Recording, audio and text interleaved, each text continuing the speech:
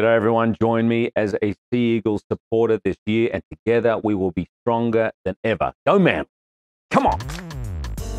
Iconic Hollywood star Hugh Jackman, known for his portrayal of Wolverine, is poised to throw his support behind the NRL's inaugural season launch in Las Vegas, USA.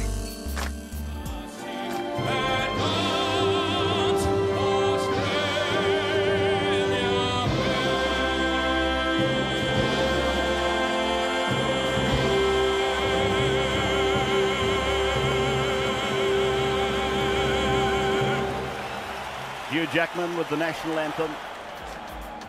Teaming up with fellow actor Russell Crowe, Jackman's involvement promises to inject a dose of star power into the NRL's ambitious venture into the US sporting market. Rugby league is the most exciting ball-in-hand football sport that exists. You know, the intensity of having, defined periods of offense and defense, and the speed at which the game is played.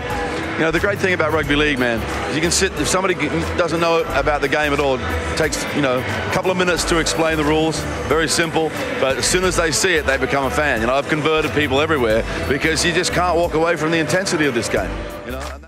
While Crowe, co-owner of the South Sydney Rabbitohs, has been actively involved with NRL's promotional efforts, Jackman's participation has been confirmed by Manly CEO Tony Mestrov, who revealed ongoing correspondence with the actor.